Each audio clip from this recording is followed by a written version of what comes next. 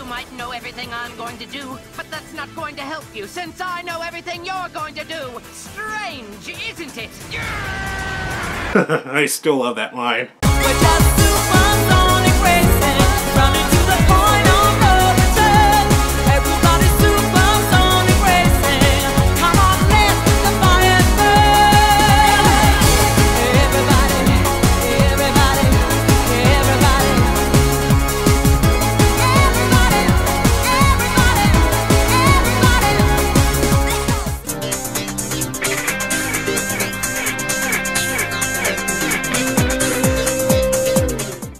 Sonic and animations are no strangers to each other.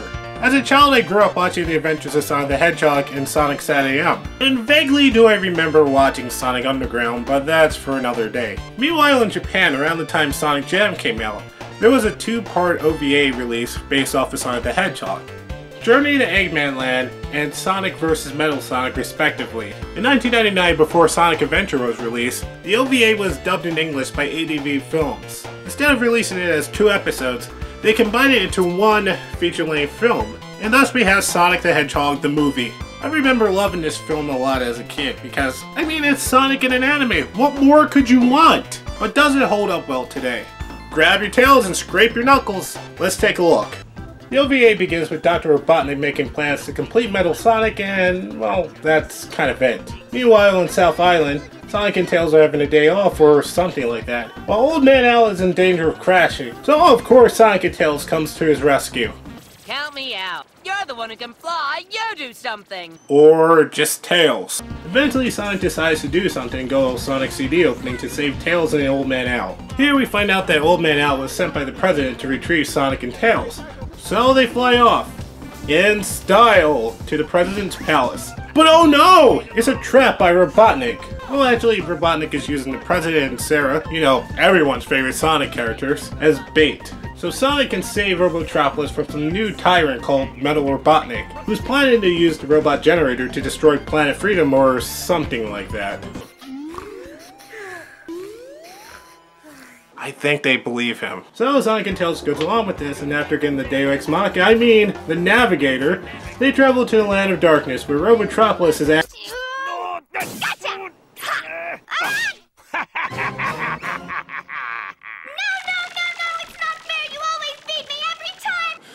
Okay. Meanwhile, Sonic and Tails enter a vortex that takes them to the Land of Darkness. Well, after a pretty cool looking running scene and fighting against some Sonic 1 badniks, they hit a warp zone that takes them to the outskirts of Robotropolis, in not New York City. And on their merry way to Robotropolis, they encounter Metal Robotnik and make a complete fool out of him. Of course he takes this pretty well.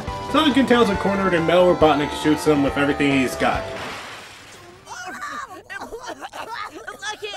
Gee, what a surprise, they're still alive. As they sneak away, it turns out Metal Robotnik was not fooled by any of that, and he tries to shoot them down with his... What is he shooting? Tails gets caught up in this gooey stuff, and Sonic, really being good at swimming, is about to drown. Well, looks like it's game over for the... Oh wow, look, it's Knuckles! Who is, for some reason, wearing a hat. Huh. And before somebody says something about it, yes, I'm aware in the comics he got a hat from his grandfather Hawkins, but this OVA takes place way before that happened. So the trio does the Sonic Overdrive to defeat Metal Robotnik, and it turns out it was Sarah and Robotnik piloting it. How did they survive all that is beyond me. The trio finds Robotropolis and make their way— Holy crap! Knuckles can fly?!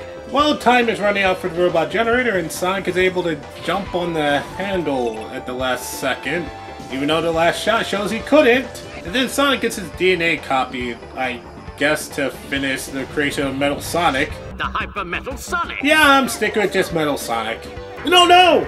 Metal Robotnik is back! Or not. It just broke apart! Sarah reveals that Metal Robotnik and the generator was all part of Robotnik's plan. Everything that everyone knew already. So what about this plot, Robotnik? Yeah, Robotnik, I thought I could trust you! Robotnik then sends Metal Sonic to fight against Sonic, and being our hero, he gets his blue behind handed to him. Meanwhile, back at Sonic and Tails' home, Old Man Al is chilling under the moon when suddenly Metal appears and apparently something happens to him. You're doing... Suspense! Eventually, Knuckles and Tails retreat to South Island to find a way to save Sonic and... Oh! So he is okay. Then what was with the creepy close-up in that last scene? Those are Sonic's favorite clothes. What? Besides gloves and sneakers, when did Sonic ever wear clothing? Not to mention a pink shirt. I guess Super Saiyans weren't the only thing that inspires Sonic out of DBZ. Elsewhere, Metal Sonic destroys some cities in the Land of the Sky, and Sonic wakes up in the middle of somewhere, and for some reason is able to tell what Metal is doing. Meanwhile, back at their home, Tails is fixing the navigator to locate Metal Sonic somehow, and Knuckles argue that they should be trying to find Sonic, but Tails counter-argues by saying if they can pinpoint where Metal Sonic is, they can find where Sonic is. Wait a second. According to Tails, the reason why Sonic is able to see Metal Sonic destroying the cities in his mind is apparently due to the fact that when Sonic was scanned, not only did the data give Metal Sonic his strengths, his weaknesses, and his memories, but it somehow linked their minds together. In other words, they're like identical twins. Okay, I never tried to clone anything or make an evil duplicate of someone, but I'm pretty sure that's not how it works. Yes, it is possible to implant memories into a clone from the original, which explains why Metal Sonic knew where Sonic's home was, and why he's attacking certain cities. But unless they were born together, or psychic, there's no way they can see what the other one sees, or feel what the other one feels. Basically, this explanation is stupid. Anyway, the president calls Sonic and Tails home after seeing what looks like Sonic attacking the Land of the Sky, and there he gets all the information we knew about, and some extra information to go with it. The Land of the Sky is held together by a huge glacier which joins the continents. Beneath the continents lie rivers of magma that spread all over the planet like blood vessels. If the tip of the glacier was punctured by an explosion, the magma would rush to the surface, melting all the ice. The very backbone of our planet Freedom would be shattered. Sonic also gets this information, and the race begins to save the glaciers. Calm down. Be quiet, buckle up, and hang on. We're hitting a warp zone. Oh, that's right, they're in this movie too. So after Sonic was defeated by Metal Sonic earlier, Robotnik makes plans to marry Sarah after the Land of the Sky is destroyed or something stupid like that. Whatever. Metal begins to lay siege to the glaciers, and Sonic arrives in time to stop him from causing more damage. After some exchanges are made, it's decided that this will not be an exhibition match, but a battle to the death. Some stuff happens, like Metal crashes into Robotnik's ship, Knuckles saves Sarah, Tails saves Sonic by using the navigator to overload Metal Sonic. With science, of course! The battle actually causes more damage to the glaciers, as Knuckles, now with the power of boners, is able to stop the magma, but at the cost of his cool hat. Who can say where the road goes, where the day flows? Then the match is about to end as Metal is damaged beyond belief, but Sonic, being a nice guy I guess, decides to save the Doomsday-causing machine, only for Metal to say, There is only one Sonic. There can be only one. After all that, the Land of the Sky is saved, Sonic is sad, and Robotnik decides to do something, and never mind. So as I said, the day is saved and everybody's happy. So Sonic the Hedgehog the movie is actually a pretty fun watch. The English dub to this is rather cheesy. It kinda adds to the charm of it. While the story itself is merely okay at best, it actually feels faithful to the source material, unlike a bunch of other adaptations of video games I've seen.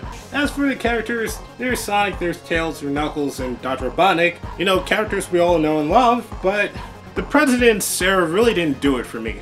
They really don't add much to the story. In fact, you could have just called the character Amy Rose and gave her a dad, and nothing really would have changed. I heard the OVA was supposed to branch out into his own series, but unfortunately it was never picked up beyond 2 episodes, which is a shame because I would have liked to see how this would have played out as a series. It wasn't until years later where we finally got a Sonic anime in the form of Sonic X, and that was okay, I guess.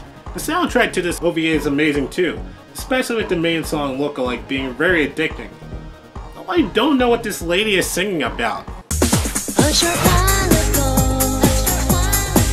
I was born in the memory, quite a lot of me. Overall, it's something I recommend watching if you're strictly a Sonic fan or you love OVAs from the 90s. Though if you want to go for a physical copy of it, you better own a VHS player still, because the DVD can cost up to an arm and a leg for it. Why? I don't know. But if you really want to watch it, I recommend watching it on YouTube right now, because while it's good, it's not worth $50 to $300. Well, that felt pretty good doing an anime review. I should probably do it again sometime. In the meantime, thank you guys for watching. Hope to catch you soon. Ice and water, steak and cow, autumn this year and last.